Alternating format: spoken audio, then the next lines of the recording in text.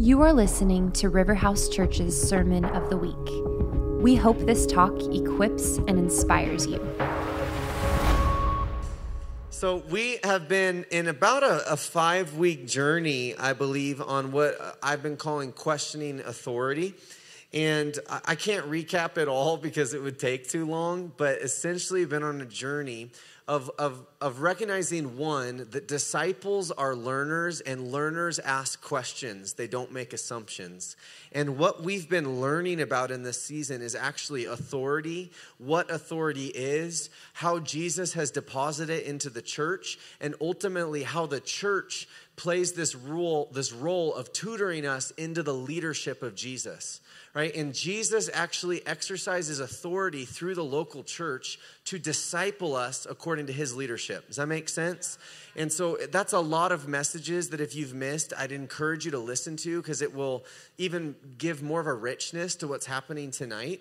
But the last few weeks in particular, we've contextualized all of it into our mission, which is of a people of prayer, family, and mission.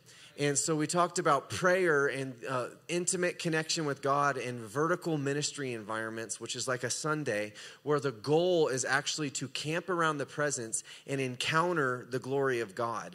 And family, which we try to cultivate in revival groups here, healthy family, is we encounter God, then we cultivate that through connection with one another and in relationship and learning how to be family like God is family. And then mission is really the ultimate goal, and that is as have come into intimate connection with God, cultivated that through our family and community, we then give away the beauty of that to the world, right? And so mission really is radical generosity and an expression to culture, to the world.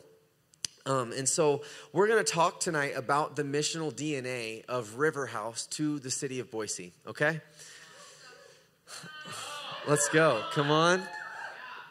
They're more excited than you guys. All right. It's like a competition, okay? You all get a sticker at the end, whoever's the loudest. Just joking. So I'm going to start just reading a quote. This is by a man named Dr. Roland Baker. He's the co-founder and leader of Iris Ministries, Iris Global, which is a global missions movement. And he says this. He's also a theologian and a scholar, and this is what he writes. It should not require great prophetic powers to perceive that in this life, Christianity is missions. As long as others have less than we do, the love of God compels us to share what we have. As long as we possess the presence and power of God that others do not, we have a mission to accomplish. Jesus came not to judge the world, but to save it. And if we want fellowship with him, we must partake of his nature and have his purpose in common. If what we have is of value, we cannot keep it to ourselves. We should not have to argue the primacy of missions before the church. If we know anything of the love of God, we know the good news applies to everyone on the planet, even in the furthest corners. If people everywhere need what we possess, missions is logical, natural, and morally obligatory for those who believe. You can think on that one for a few years. But I want to talk about mission and this giving, this radical generosity of everything what we receive on a Sunday in revival group, in community, and the actual, the push to give it away. Right? And I actually want to talk about the missional DNA of our local church to our city. And so we have a missions organization called Riverhouse Global that is attached to Riverhouse that does overseas missions that I'm not going to talk about tonight because that's a different objective. That's a different DNA. Right? But we're going to talk about our mission as a local church to the Treasure Valley and to Boise. Okay? So to do that, I'm going to begin by describing what I'll just call different expressions of mission or different schools of thought as far as how God anoints people to engage missionally and to kind of build a framework that we can build on to understand how Jesus is discipling us to engage missionally with our world. And I just noticed this. There's like twice as many people here over here. So if you guys win, That's like saying a lot, because I don't know why, but was like this side of the room a little more appealing on like the seats or something? Sorry, I'm like a little, it's 7, it's nice to be back at 7 o'clock too. I'm glad you're here, it's like I missed the 7 o'clock. 6 o'clock was nice, but it's not 7. So 7 is the number of completion that must, yeah, so, I'm glad you're here, all right? You picked well. So, different expressions of mission. So the first I'll talk about is Joseph and Daniel. Joseph and Daniel are Old Testament leaders, and they were anointed to serve pagan kings faithfully, right? So Daniel served Nebuchadnezzar, Joseph served Pharaoh, and they interpreted their dreams. They offered wisdom, intercession, right? Their goal and their anointing was actually to help pagan kings be more successful in their leadership. Okay? That's a little offensive to our minds sometimes, particularly in a more modern context, but that is what they were called to do, right? And some modern equivalents of this would be Billy Graham, not so much in his evangelistic ministry, but in his ministry to the U.S. presidency. There's a documentary on Netflix right now that I'd highly recommend listening to on his life that actually goes more into detail, that Billy Graham, he wasn't like out in culture criticizing the presidents, though I'm sure there was things that they weren't doing that was the best or whatever, but he was a friend of the presidents and actually would go and be a pastoral presence and offer counsel and wisdom and prayer, and I'm sure he preached the gospel too, but do you see what I'm talking about? He was friends with them. He was a supporter. He was trying to help them be more successful in their presidencies. Reinhard Bonnke is another evangelist more to the African context. He has a book called Living a Life of Fire, and there's multiple examples where he was actually exalted and brought into the executive offices of kings and presidents across the nation of Africa, and God again would use him to minister and to help them become more effective in their leadership, right? And even I put their current local expression. There's people within our church community that I've had conversations with that I won't go into details, but that God is exalting in different spheres of our city, and they're actually meeting and offering wisdom to leaders that are not Christians, and God is giving them favor to actually minister to them and help them in their leadership, offering them kingdom wisdom and kingdom perspective. Does this make sense? So God is doing this today, even in our own church, in our own city. So does that make sense to you? The Joseph Daniel kind of expression, right? Kind of a counterbalance to this is we have the John the Baptist, Jeremiah expression. And these were both prophets who are anointed to oppose and rebuke corruption within leadership.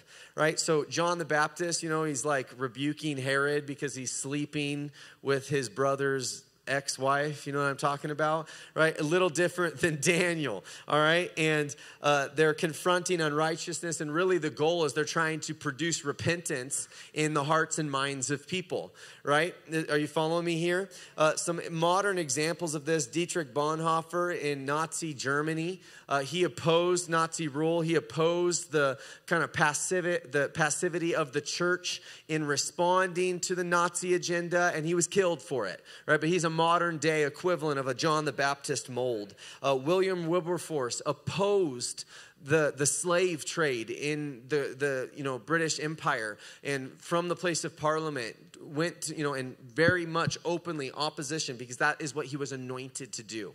Okay, and so we have the Joseph Daniel expression, we have the John the Baptist Jeremiah expression, and then we have Jesus, who actually embodies both of these expressions in his ministry, but to different people and to different ways, right? And so we have Jesus here, which, you heard the song, Jesus Christ, Friend of Sinners, or however it goes.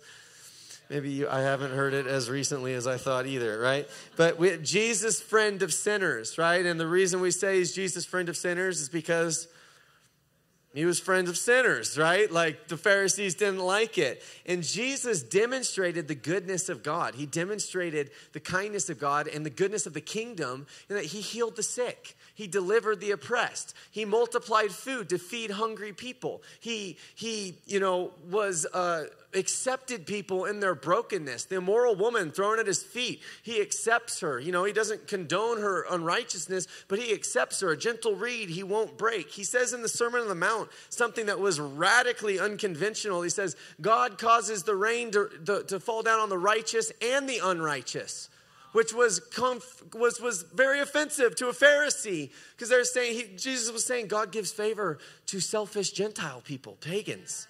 Right? So he's demonstrating the kindness of God that Paul says leads to repentance. Right? So basically Jesus comes and he begins to show the goodness of God and the kindness of God. Jesus offers wisdom that brings practical solutions to the rampant problems in the culture of the day. Right? They were living in a very, very tense political climate, social, racial injustice, right? The Romans were subjugating and oppressing the Israeli people. They had laws such as a Roman soldier could come to you any point he wanted and say, you have to drop whatever you're doing and carry my armor 1 mile, which was supposed to be a visible kind of pronouncement and a reminder to all of Israel, you're a subjected people group and you are underneath us. Right? Do we have any similar topics today in our nation? Right? Do we have any hot button, super, super heated, painful things that are going on in our country? Yes, Jesus comes, displays the wisdom of God and starts doing things that are radically wise and open up, just brilliant. And he says things like, hey, if they ask you to go 1 mile with them, go 2. And what's he doing when he says this? Like, what's he doing? Right? Before Jesus says this, the Jews had basically 2 options. I'm either going to say yes and just kind of forfeit my dignity, and I'm going to do the walk of shame that I'm a subjected, oppressed person. Right? Or they're going to rebel, and they're going to get in trouble, and it's going to be rebellion, and Rome punished rebellion. Right? So what are you going to do there? Jesus says, no. If they ask you to go 1 mile, go with them 2. In other words, they can force you to subject to obey their laws that are unjust, but they cannot take your dignity. I won't just walk you 1 mile. I will walk with you 2 miles, right? So Jesus was bringing solutions. Jesus was challenging the social structures, right? And so he demonstrates the kingdom, and then he was preaching a message of salvation and repentance, which was the door of entrance into the kingdom, right? But he was a friend of sinners. He was very kind. People liked him. They were attracted to him. Like, they liked to hang out with him. To the point that the Pharisees were like, something must be wrong with you. All those unholy people like you a lot. I long for the day when that's what people say about the American church. Yeah. Right? The sinners just love the American church. They knew Jesus was holy too, by the way. But they wanted to be around him, right? So he's a friend of sinners, but then Jesus also walked in the footsteps of a Jeremiah, or kind of the prototypical Old Testament prophet, but his opposition and conviction and righteous judgment was actually oriented towards the Pharisees, right? The leaders within the house of God. The leaders within the people of God, within Israel, right? And he confronts them, he convicts them and exposes their corruption. He rebukes their vain religiosity, and he's not happy with it, right? So we see both and in Jesus. Does this make sense? All right, so here's some different expressions of missional engagement. And now I'm going to try to contextualize this into our church, which is in a post-Christian America. And I'm going to speak to some of the things that it may be confrontational to you. It may pose questions. This is why we're having questions. We ask questions. So I hope it provokes questions in you, right? But I titled this section, The Desperate Need of Humility in a Post-Christian America, right? This is a truth, this first point here, that I really hope hits home, and it's something that we deeply need to accept as the American church if we're going to ever see us begin to influence culture the way that God wants us to. And this is the truth. We are not living in a Christian nation. America, the United States of America, is a secular nation.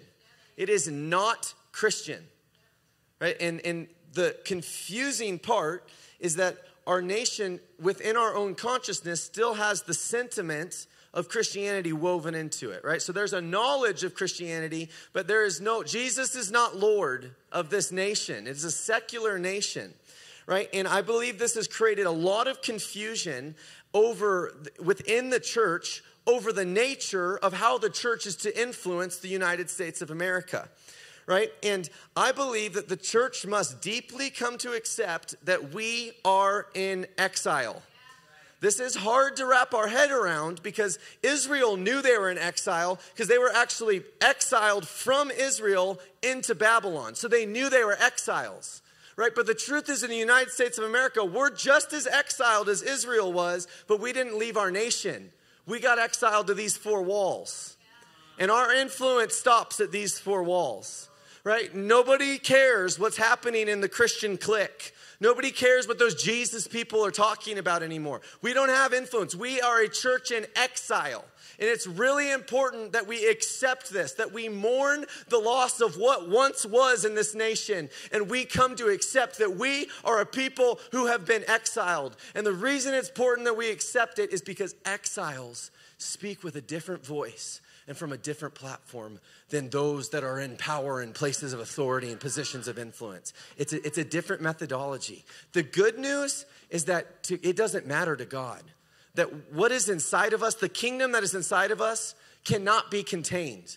The Jesus that lives inside of you and me cannot be contained. He does not need positions of public prominence to make a difference in the world. He just needs a humble and contrite heart. But the church needs to recognize that we are exiled and we are exiles. And we need to learn to operate in our world from our exiled position if we're going to see influence.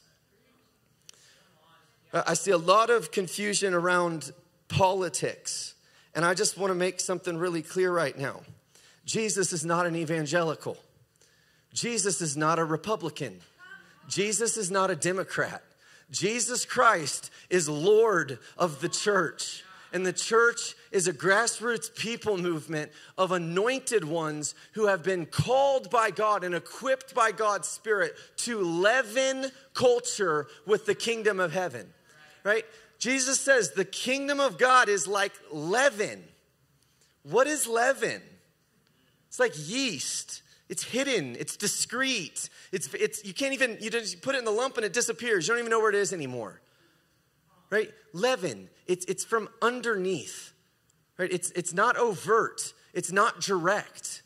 But the kingdom's like leaven, and though it's hidden and it's discreet and it doesn't initially seem like anything, it's not manifest. It leavens the entire lump, and it causes everything it touches to rise and expand. The kingdom is like leaven, right? And Jesus, he's not Lord of American politics. We need to really understand that. But he does desire to leaven DC with the way of his kingdom, as well as all the other realms of our culture, right? And this is the truth I just want to just bring to your attention, is that leavening takes place from a heart of servanthood. Say servanthood.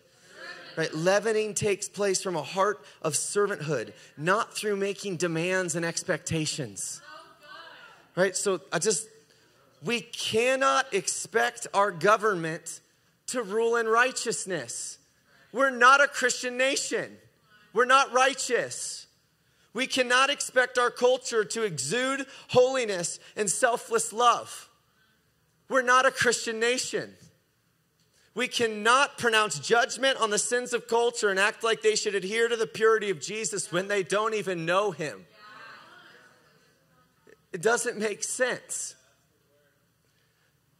Now Daniel, let's go back to Daniel. Daniel served. He served Nebuchadnezzar, and because he served Nebuchadnezzar as an exile, he was able to leaven a wicked, pagan, prideful man. And the leaven of Daniel's influence as an exiled teenager from Israel transformed the heart of this leader to the point that he had a revelation as he was humbled in a field that the God of Daniel is the God of the world.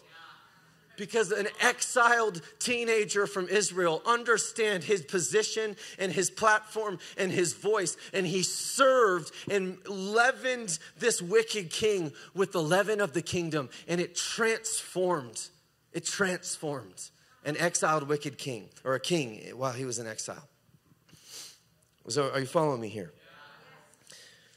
Exiles serve, leaven, and influence from underneath. From underneath. That's what exiles do. They serve from underneath because they're exiles. Humility is key in this hour. Right? I believe until the church can humble herself and recognize that there's actually that the fact that basically everyone in almost any denomination in America prays for revival, knows that we need a revival in our land. Revival itself is an indictment against the church. Revival implies that something needs to wake up, that something needs to get out of slumber, that something dead needs to come back to life. The fact that the American church needs a revival is an indictment against the church. God is correcting the church. The church, we need to humble ourselves, recognize that we have fallen from platforms of influence because we did not steward them well. Humble ourselves and recognize we've been exiled to these four walls, and we need to learn how to serve culture. We need to learn how to serve Nebuchadnezzar. We need to learn how to serve and leaven our world and not come with these exalted demands and pronouncements and railing judgments on how the culture needs to change and everything's going to hell and everything's broken. No, God's just looking for exiled people that will humble themselves and begin to serve. Right, but where I believe God is confronting and convicting is in the house of God. So many Christians, I believe, need to go and refresh in Matthew about the log in their eye, because it's so many Christians want to get out and get their trumpets and begin railing judgments on all the sins of the Babylon that we're living in, of all the sins and the brokenness of American culture. When I'm like, God's like, I don't care what's happening in Nebuchadnezzar. I care what's happening in my bride. Where I'm wanting holiness and righteousness and purity and integrity and the kingdom of God is in the church. Look at the speck in your own eye. Come under the yoke of my discipleship. Come under the leadership and let me create you and make you holy. Right? The church is afraid. The reason people judge and fear is because they're afraid. American church is afraid. It's afraid to accept that we're exiles. It's afraid, and so it's so much easier to get out and get on our microphone, but it's not accomplishing anything.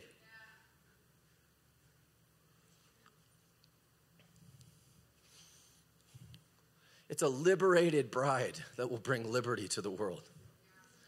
It's a pure bride that will release purity to the world. Right? What happens here will impact the world. God's concern, where Jesus is Lord, is of the church.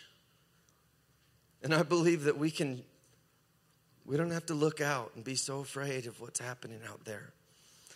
I think God is in the work of bringing renewal and revival to the church, which is correction and resuscitation and waking up a sleeping beauty. All right, I want to make this practical to here and now, to the city of Boise, to River House Church. All right, because I believe Daniel's a prototype. I believe Daniel's a model in what mission looks like in a post-Christian America as an exiled church. The world needs redemption.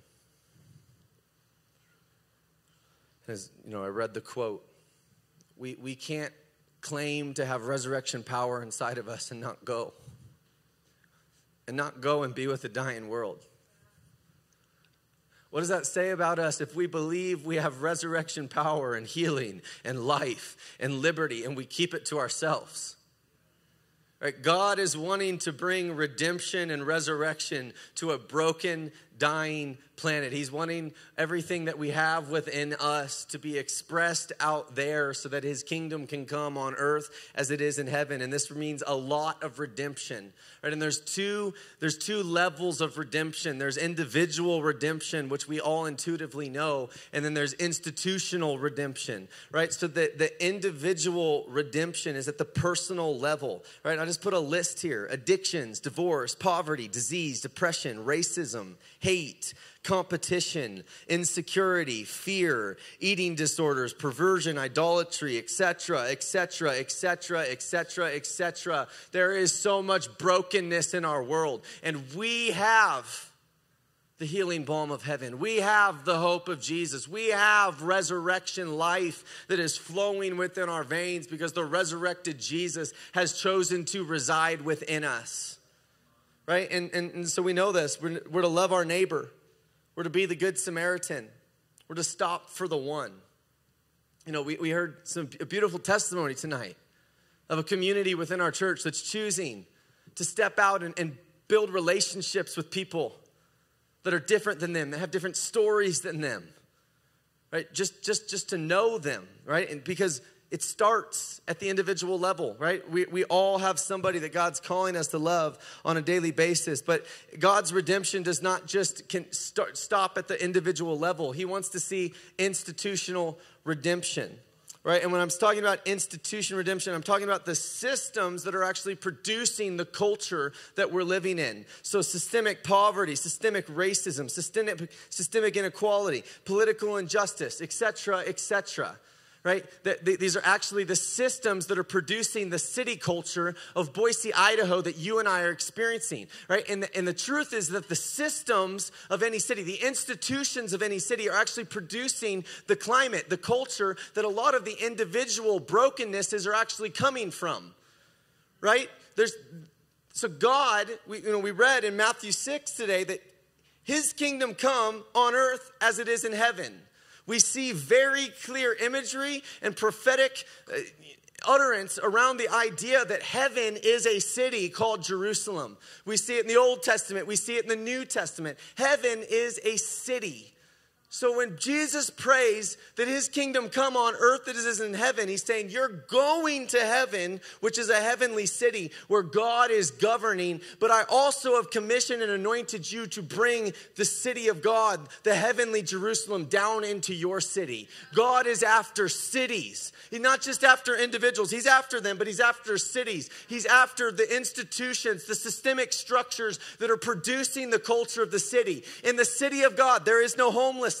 There is no poverty. Everyone is significant. Everyone has an identity and a purpose. Nobody would ever want to be anybody else in the city of God because God is governing, and everyone who is the image bearer of the Creator has something to offer for the common good of the community. God is a genius. He knows how to create a city, and he wants to anoint his church, these anointed ones, to go out into culture and to leaven it so that the kingdom of our Lord and God becomes what's actually happening on earth as it is in heaven, right?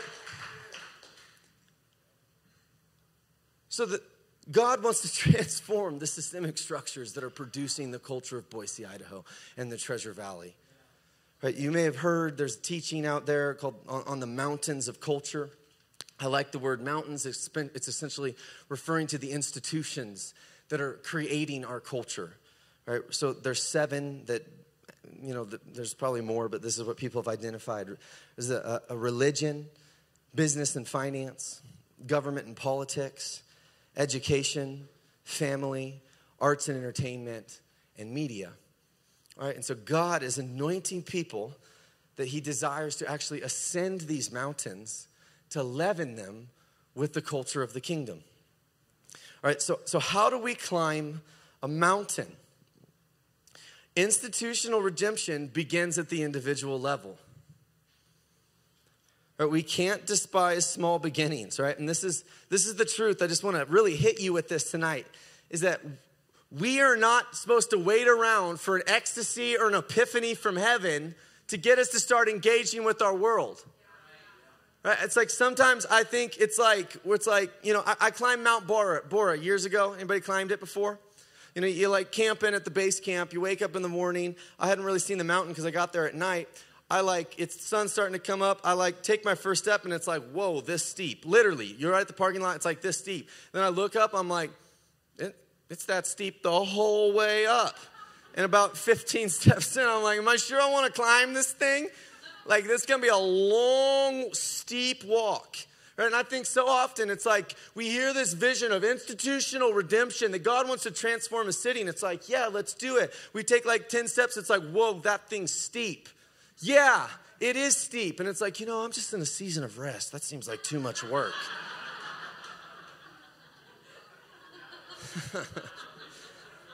How do you climb a mountain? One step of ascent at a time. It's not easy because the world we're living is broken and dying, and there is resistance.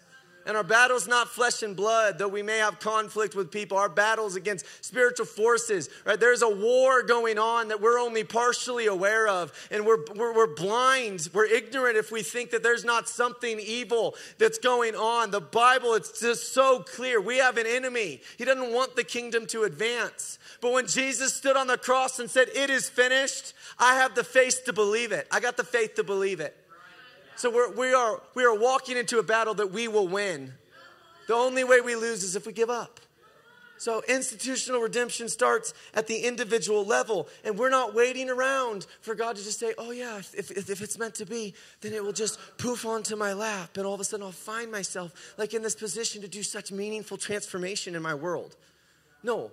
It's one step at a time. It's one person at a time. It's like what we heard tonight. Let's go to the bridge and have a revival group under the bridge and see what happens. Let's go on Wednesday evenings and invest 2 hours with a group of people that got moved to our city because of some sort of national atrocity and trauma. They didn't even want to leave their land, and now they're here in a neighborhood of our city. Let's spend 2 hours a week and see what happens if I just get to know them. Yeah, come on. Institutional redemption starts at the individual level. And you just have to step out, because when you step out into the midst of the pain of the world, that's where Jesus starts showing up, because he's already at work. We're not starting anything. We're just joining him where he's already working. Right? And the creative process is not always linear. I put in here this story when I was doing my master's a few years ago. I'm still not quite done with it. So it's because this dang church grew too fast, okay? I did a case study on it was a church in Pasadena where this woman had a heart. There's a lot of refugees around them. She had a heart. She realized that they needed extra tutoring because they're coming in out of country into an American school system. They don't know the language, right? So they're just helping them with their maths or whatever. And so that was the first step. Let's just help a few kids after school tutoring. And she was part of driving a group of them home, like, whenever it was, Tuesday, Thursdays, at 5 p.m. And she noticed week after week after week that when she would go to drop them off at the door, their parents weren't home. She started to be troubled by this, began asking them, why aren't your parents home? They began to say, oh, well, it's because both of our parents are working 2 jobs. And she was disturbed because she knew them, because she'd taught them some math tutoring, and then she knew them enough that she was disturbed that their parents were home. She realized, wait, they're having to work 2 jobs. And it started hitting her. They're under this yoke of poverty where now they're refugees in a new country. The kids aren't getting not just education needs met, but they don't even have parents at home because their parents have to work so hard just to pay rent, to meet the month's end, and they're never going to get under this yoke. They started getting disturbed. Out of this disturbance, it's a long journey, but it produced this business model where it was a land share agreement where they started getting refugee families their own land with their own houses so that they could get out of the yoke of this economic oppression, so that parents could actually be home with their children. They could have land, and these people that got stolen, everything that was theirs, could start produce their own legacy in a new land with a new story. And I'm like, man, if that doesn't preach the gospel, I don't know what does.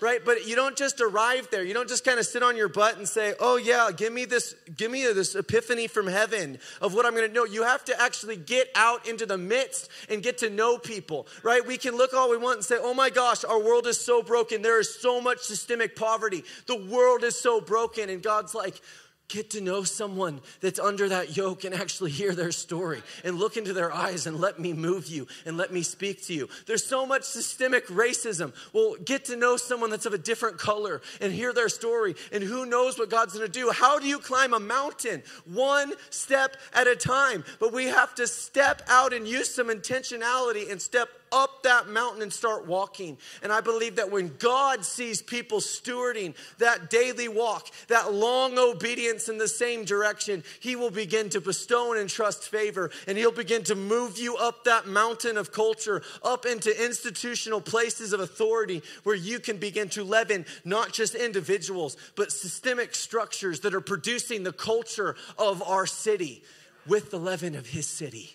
And his city will always, his culture will always empower the least of these and the broken and the poor and the needy. And I believe that if we can steward this as a people of God, if we can just be the church that Jesus paid his blood for, we will see transformation that is measurable and objective and is in plain sight to political and business and economic leaders in our city. Well, they'll start saying, oh my gosh, those people over there on Sundays that say that God's in their midst and lives inside of them, there's something to them. They're actually transforming the world in a measurable way where we are seeing oppression alleviated and the darkness and the pain of this world healed.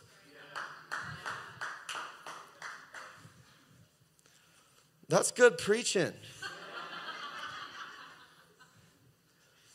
So the creative process is always linear, and institutional redemption begins at the individual level, and we all have that choice today, tomorrow, Tuesday, Wednesday, Thursday. God's looking for people that will say yes.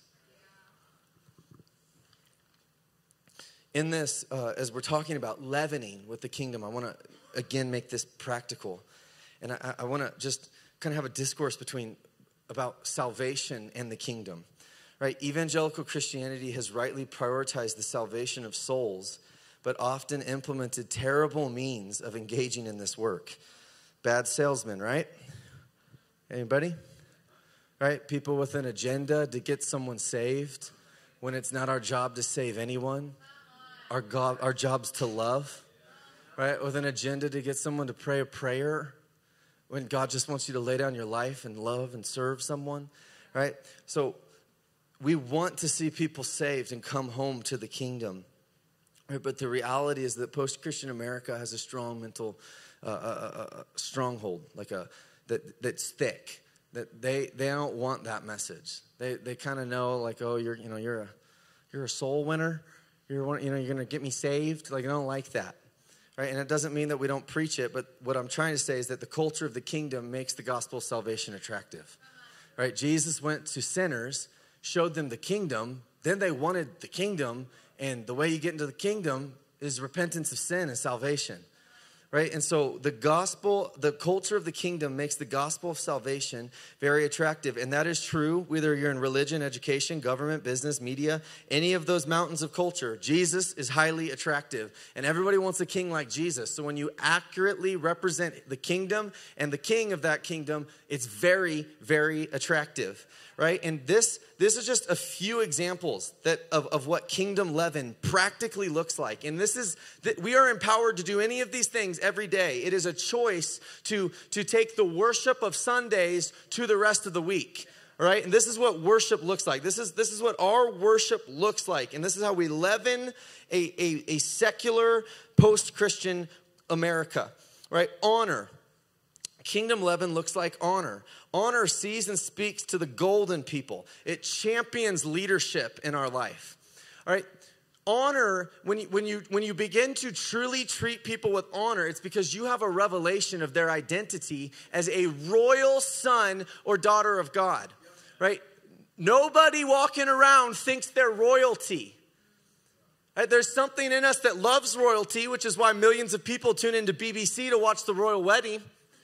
Right? Because it's like there's just something about us that's drawn to royalty. But the truth is we are royalty. And when the church begins to recognize that, we begin to treat and speak to people like they are formed into the image of God, that will produce a cultural environment, a shift. If people say, I don't know what it is, but you bring something out of me that's so beautiful. It's because you see Jesus in them. You see the image of God that though marred by the sin and the brokenness of this world, it cannot be destroyed, and you can pull it out in them. What you speak to in people is what comes out of them. Honor leavens environments with the culture of the kingdom.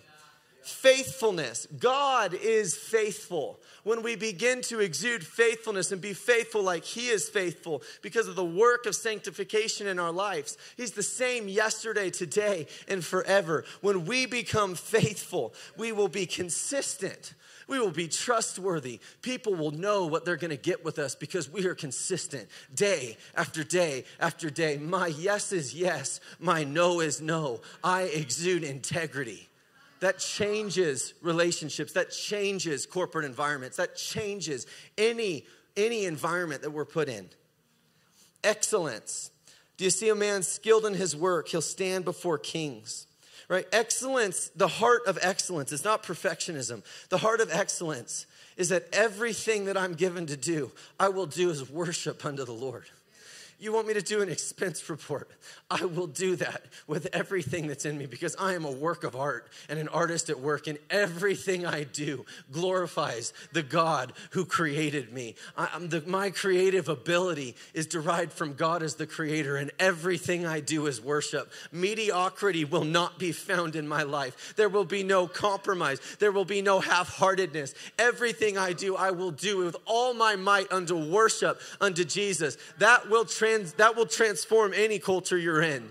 You want promotion in the workplace? Do everything you do as worship unto God. There was a monk named Brother Lawrence. He wrote a book called Practice of the Presence. For decades, his task in the monastery was to do the dishes. And there's literally accounts of people would come from all over the place to watch that man do dishes because he had a revelation that it did not matter what he did. Everything he did was worship unto God. And I swear, people would come and they would watch him do the dishes because God inhabits the praises of his people. And wherever worship is released, the presence and the atmosphere of heaven falls. And you can create an open heaven in your boardrooms, in your workplaces, because everything you do comes because I'm going to glorify God with everything that's within me. I'm going to bless his name. There is no such thing as a meaningless task to me. I'm a man or a woman of excellence.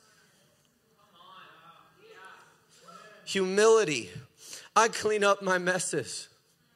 When I fail someone, when I wrong someone, when there's a breach of integrity, I humble myself. And as it is to me, I make it right. I repent when I'm in the wrong. I'm quick to humble myself and go low. When people wrong me, I extend forgiveness. I build trust. I build connection. I exude humility in everything that I do. You will win favor with people. Because humility, I believe, is one of the most attractive things any human can ever possess. And we claim that Jesus Christ is our Lord. The one who was in the form of God but emptied himself. So many Christians are waiting, God, give me my platform. God's saying, I've given it to you. You're steward it well. Wisdom. Solutions to problems, insight into situations, fruitful ideas. The spirit of wisdom rests within us. Jesus Christ, the fountain, the one in whom all wisdom is found, has given us his Holy Spirit. We have access to more learning than all the libraries of earth can contain because he is creator God and he's given us his mind. He's given us his spirit. He is our personal guide and tutor and counselor. There are no problems that a Christian does not have access to solutions for. We whine and complain about difficulties and problems, and God's saying, I've put you here for such a time as this, because in your weakness, in your I am strong. Lean into me and trust that I will use your mouth to offer wisdom. People in decision-making roles are bent over by the weight of all the decisions they have to make. When the people of God begin to offer the wisdom of heaven that resonates with them, there are still dreams being dreamt by leaders in culture that they're searching the answers for. And we have the answers because we have God within us, Christ in us. All right, those are just a few. That's just a few things. That's just a few ways that we can leaven any environment we're in with the culture of the kingdom of God. I try to live my life by this. When you don't have favor, you don't speak. Right? So it's not like you just are literally silent, but I will not offer my thoughts, perspectives, opinions when I don't have favor, because I just don't. But when you do have favor, people will listen to you.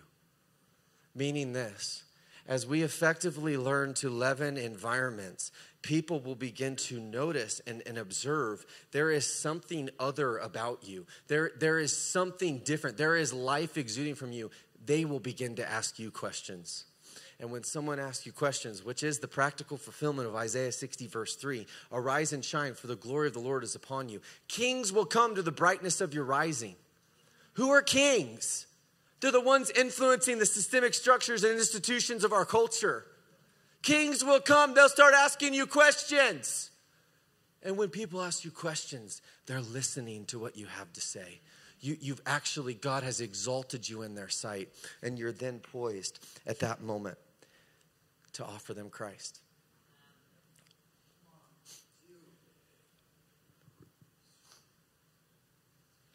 I'll close with this.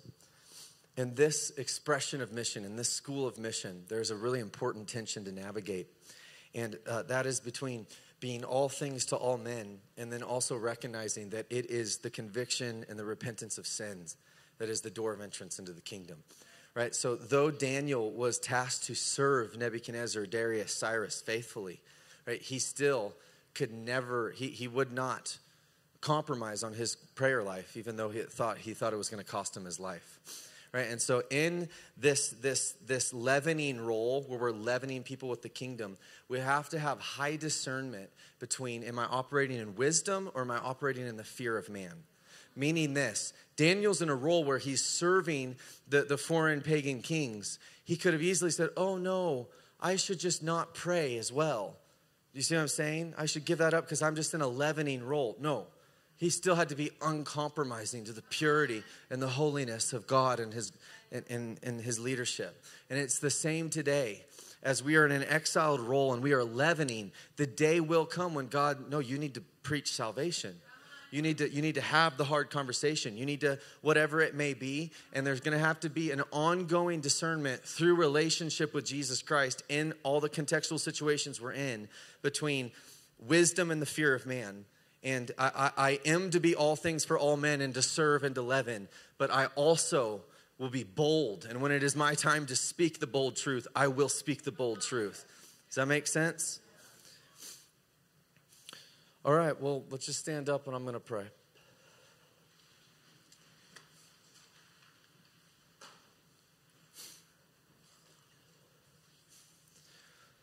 Lord, we thank you for your fiery missional heart that is just compelled by love to the world. And we just say, here we are, God.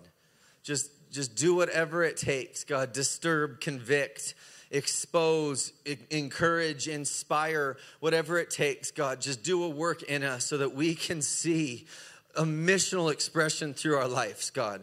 We thank you for what you're speaking. We thank you for how you are exercising authority into this house to guide us into effective missional engagement with our world. We thank you, God, for the culture of your kingdom. And we ask, God, that you will so leaven us with it that the natural byproduct of our life is that every person and every situation that we ever face in our lives, God, we will leave knowing that we served well and we leavened effectively with the beautiful, powerful resurrection life of the kingdom of God. So we say, God, that your kingdom come and your will be done in Boise and in the Treasure Valley as it is in heaven. And we pray this in the mighty name of Jesus Christ. Amen. Thanks for listening to the River House podcast. For more information, visit riverhouseministries.com.